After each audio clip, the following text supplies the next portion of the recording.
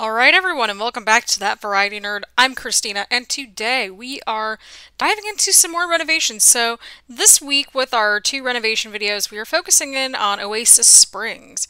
So we are just diving right into it. These are mostly going to be base game renovations. I think the only other pack I used was probably Laundry Day, but like honestly that was mostly just to include maybe a rug or two and like maybe a decorative item or two, and that was about it. And of course laundry stuff. This lot was really interesting, I'm not gonna lie. I always try to keep the basic shape of the house so that way it doesn't lose a lot of its original character and that way it sort of blends in a little bit more.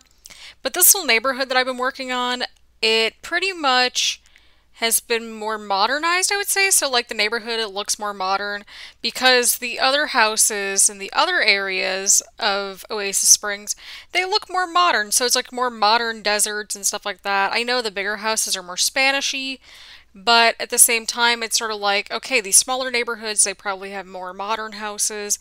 So I sort of went with that more like modern, contemporary, sort of clean aesthetic with these next tier renovations. And I gotta say, I really like how they turned out. I think each of my renovations, just honestly, they get better every time, and I think that's sort of how it's supposed to work. So I love this gray exterior that we end up with, and grays and whites and all of that. And we just make it pretty simple. All the renovations that I've worked on so far up on the gallery, including ones that speed renovations are not up yet, such as the one for Saturday. So anytime I renovate a lot, whether it's off screen, on screen, I always upload it to the gallery because to me it's like nice to see the hard work paying off and just like I just remember like before I started building, I was like, okay, like what could I use? More options, right? Right.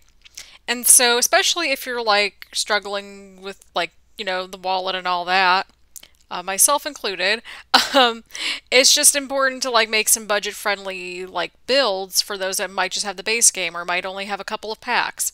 Because sometimes when I watch other renovations, I'm sort of like, okay, like why are there 200 packs here? And yeah, so I try to keep these as very simple as I can. And just try to fit the overall aesthetic for what we're going with. So again, I wanted to make a lot of bright windows, have some more traditional pieces like these big sort of like more traditional sort of walls. I don't know how else to really describe it, but we're going with that anyway.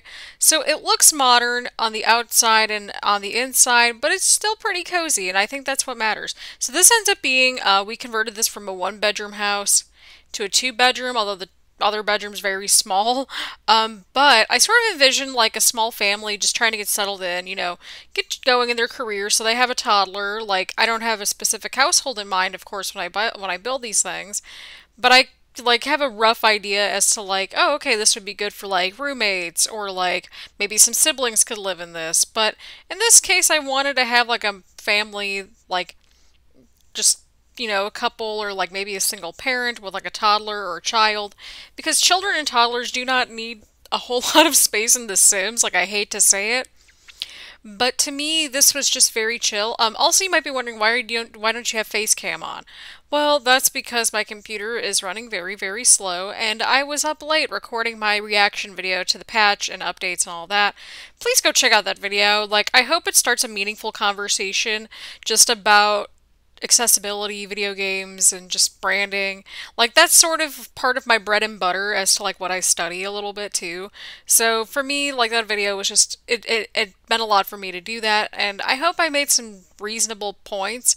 Like the new patch, it has some good stuff in there, but it just needs to, the game itself just needs to be accessible in its mechanics, and that was basically the point that I was getting across. And the marketing too, because it's sort of like if you want to say like, oh yeah, anybody can pick up and play this game, not necessarily, and just little things to improve the game to make it better, because we know it can be better. So that being said, as always, make sure that you have your move objects on for any of these renovations. I try to like not do move objects on as much, but also like that's sort of where my bread and butter is. I do my best to play test everything. Sometimes I miss things, so if you're like, hey, this isn't working, like please yell at me in the comments on the gallery or just anywhere.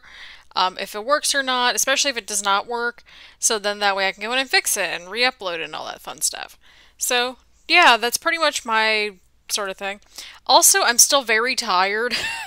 I'm still very tired because I was up super late. Like, as you saw, the video uploaded at like 2 in the morning. Like, I didn't fall asleep until like 5. I woke up at noon. I'm like, oh God, this is a mess.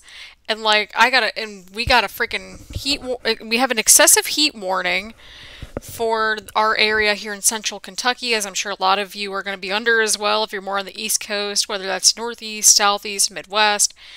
And yeah, my mom's also coming into town on Sunday afternoon as well, and I kind of want to make sure that like I can maybe get to the store or something at some point this week. And I'm also going to be streaming on Twitch, if not while right at the time of this is uploaded or whatever. But again, I stream on Wednesdays and Thursdays at least for this month. But either way, I really enjoy this build. I like doing the green and the white and just using some different backsplashes. I try to always do something a little bit different. And in this case, I wanted to keep it light and bright and clean because my work on these smaller starter homes, which I mean, to be fair, it's not really a starter home if it's above 20K. But I mean, with this new update, sometimes the households start at 30K. So, and I kind of go through that a little bit on my patch update and reactions video.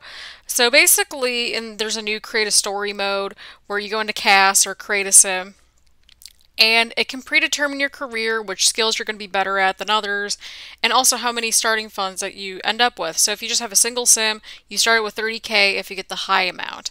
And so I kept that in mind when I was working on these like starter houses, because like, yeah, these are more like 35,000 simoleons, but you can always move into these just in general with your other sims, and it matches the rest of the neighborhood because in the sense of like if you look at the other little smaller neighborhood, you'll sort of see that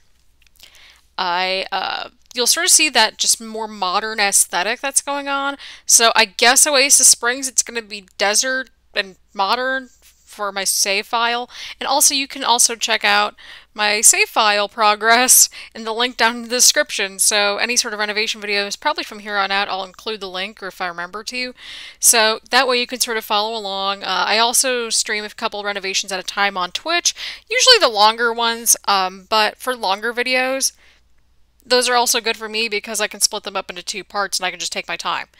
But yeah, again, I wanted to create like a very gender neutral space for the child because, again, I don't know what the households are going to look like because I'm mostly focusing on the builds because I am trash in CAS.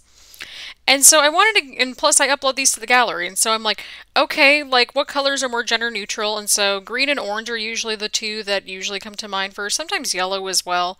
But I felt like this green color kind of fitted as well because everything else is green in the rest of the house. And then the bedroom I do sort of a black and white theme as well. And yeah, so again, please put on move objects, otherwise your curtains are not going to look too great, I don't think. I don't know, we'll see how that goes. But yeah, as you can see, the bedroom's pretty just sparse and just very chill. And that was sort of the aesthetic I was going for in this entire house. So again, I really hope you like this. And for right now, this month I'm doing renovations pretty much through the rest of the month, twice a week. So get excited about that. I also tend to stream some renovations and flips on Twitch. I also record and upload and I pretty much treat like my House Flipper series as like a TV taping almost, where it's like everything gets pre-recorded ahead of time because it makes my life a lot easier. So sometimes I'm on there and sometimes I'll go on there for a little bit. Other times I go on there for a little bit and I also switch over to like The Sims or something like that, just to sort of switch up everything a little bit. So I think we're about to dive into the screenshots in just a few seconds here, but in general, I just really love how this exterior turned out, and I really hope that you like this little lot.